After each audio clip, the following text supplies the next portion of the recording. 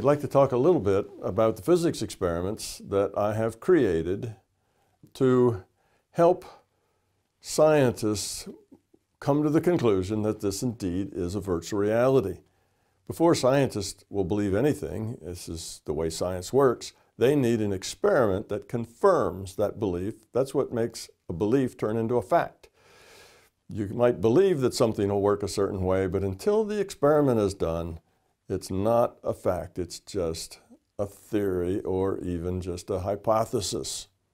So I have created a set of experiments that could be done which lend a lot of evidence to the idea that we're living within a virtual reality.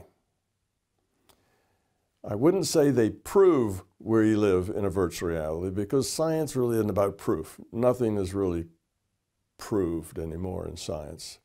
In the day of Newton, we thought we could prove things, and then we had laws like Newton's laws, but we don't have laws anymore because we realize we don't have all the information. More information will come in the years ahead and in the decades and in the millennia ahead, and to say that you have proven something is a bit of a stretch. So these experiments will lend a lot of credibility to the idea of virtual reality. I have a whole set here, and some of them are there just to lead up to the ones that are more important. Some of them are there to test new ideas, new things that have never actually been studied before, like the observer. Does the observer merely have to look and see the data, or does it have to be recorded? That's not really been tested as far as I know, as far as I've been able to find out in the literature. Does that observer have to be a human being? Or could it be anything that's conscious, that observes the which-way data? In other words, which slit that the particle goes through, which hole the particle goes through. These are questions that haven't really been studied. There are several others in that line that I've done maybe 5 or 6 variations of that. And this is just for my own information, well, for the information of science, because these are areas, again, unstudied. I have one experiment, and I call that Experiment 2. I think it was the second one in my talking about the experiments, which you can find, by the way, on my YouTube site as MBT-LA. I gave these in LA in October 2016. And Experiment 2 probes the idea of the observer and what the observer observes. Does the observer need to observe recorded information? If a particle is detected, is that enough to create the which-way data? Or does that detection actually have to be recorded? That's a key idea. Now, virtual reality can work just very well and simply if the observer sees, records, shall we say, that's kind of what sees mean, records the which-way data, and that which-way data is available for any observer to look at. Now, that's typically the experiment that's done. But the question is, if we just did the detection without recording the data, what would happen? So I think that what would happen is that we would not get which-way data because we wouldn't have any information that a consciousness could look at. So it hasn't actually come into the reality yet. Of course, that could be wrong. Like any experiment, you don't really know what the answer is until you do the experiment.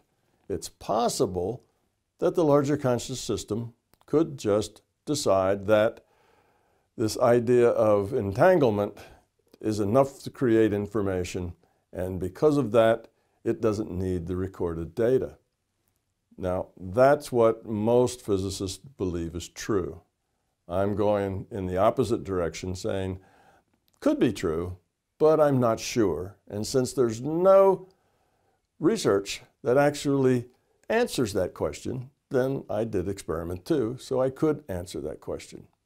Now, the other experiments that I have, the ones that are most important, really don't depend on the answered experiment 2 at all. They're completely independent of that. So it doesn't matter which way that number 2 turns out. These other experiments are quite independent and will stand on their own. And they do some rather miraculous things. There's one that allows the experimenter to determine how an atom will decay, what direction the decayed particle will go in. In other words, what direction the resultant radiation from the decay of the atom, which direction will that go in? Now, that should be impossible. That should be completely random. But I think that in this experiment, I can kind of trap the system, the larger conscious system, or you might say reality, between a rock and a hard place and force it to show us some of how it works. And that I indeed can, ahead of time, predict how an atom will decay. Also, I have an experiment where there's a beam splitter. A beam splitter is a thing that's used in optics, where a photon will get to a beam splitter and it does one of 2 things. It either transmits that photon, in other words, the photon goes right through it, the light goes right through it, comes out the other side, or it reflects it. It's called a half-silvered mirror. A half-silvered mirror, you can think of it, this is not exactly the way they're made, but you could think of it as a piece of glass that has a lot of little dots of mirror on it, a lot of silver dots on it. But the silver dots just cover half the area, and the other half of the area is just clear glass. So depending on where the photon hits, if it hits one of those little mirror spots, it gets reflected. If it hits the non-mirrored spots, it goes straight through. Now that's just a metaphorical description. Not really made that way, but that's the function. So light hits it and is either reflected or transmitted. And in my experiment, I can predict which one that's going to be, whether it actually is reflected or transmitted ahead of time, before it happens. Again, that is impossible. But I think that's doable in this experiment. And you see, the only way that I could predict that would be if this indeed is a virtual reality and the results are indeed pulled from a random draw from a probability distribution of the possibilities. If that's the case, and that's the way reality works, then that would explain these miracles, if you will. These things that are impossible would be explained. Other than that, they'd be extremely hard to explain, because I can't think of any other way other than virtual reality that can explain these things. So that's why, if they work the way I hope they will, we will have some very strong evidence for virtual reality being a real thing, the way this universe works. So those are a few comments about the experiments. Now, in all these experiments, the larger conscious system has choices in those experiments. This is a thinking, aware, knowledgeable system. It's conscious, you see. So this is a consciousness system. The system can make decisions and choices. There are multiple ways that it could have these experiments come out. It could decide to do it this way, or it could decide to do it that way. And I've taken some of the things I've known in my own research about the conscious system and some ideas, such as the system is finite and therefore has limited capacity. Therefore, it will always take the path of the most efficient computation. Unless, of course, it has a good reason that it doesn't want to do that. You see, it could do things that aren't efficient on purpose for some other reason. So my criteria for believing that these experiments might produce some very outstanding evidence depend on my assumptions that the computation will be parsimonious. That means it'll be very efficient.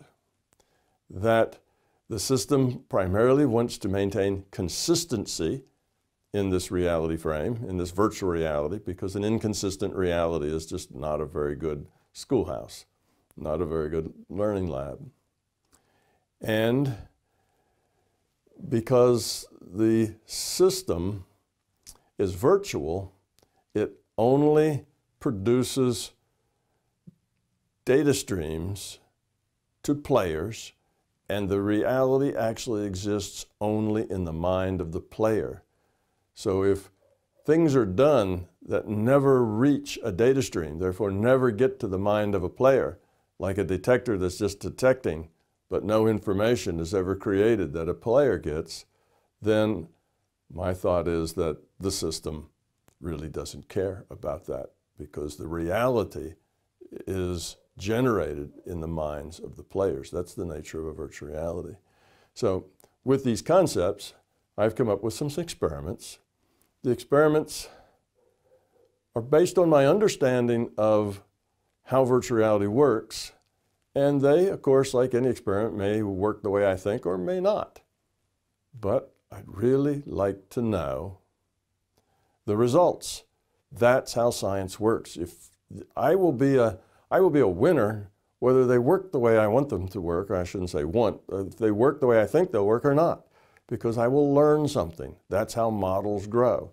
You get information back from experiments, and if it surprises you, then you have to adjust your model, change the way you look at the world. If it confirms you, then you know that the assumptions you've made have been good assumptions. So I think it's exciting. I'm looking forward to it. And I feel like I will be a winner in either case, because I will learn the things that I need to learn to improve the theory that I have. This theory has solved so many outstanding problems that it's hard to believe that it is entirely wrong. Now, the way I interpret this virtual reality into the world of quantum mechanics and physics, that's kind of stands on its own. That's its own little adventure of mine, taking the virtual reality and trying to explain quantum mechanics problems with it. If that fails, well, all the rest of the my big toe reality frame and model still stands and still solves all the problems that it solves, but perhaps I'd have to rethink how it is I'm applying it to quantum mechanics, and that would be very good, very informative for me. And if they do come out the way I say, then they will launch, I think, a revolution in science. They will speed up what's going to happen anyway, but they will just build a fire under it to find these things that are totally impossible, would take a miracle to do, that you can do. So that's my experiments, and I'm excited about it. I hope to get them done in the next year or so. And when I do, I'll have it out on YouTube, just like everything else. Thanks for listening.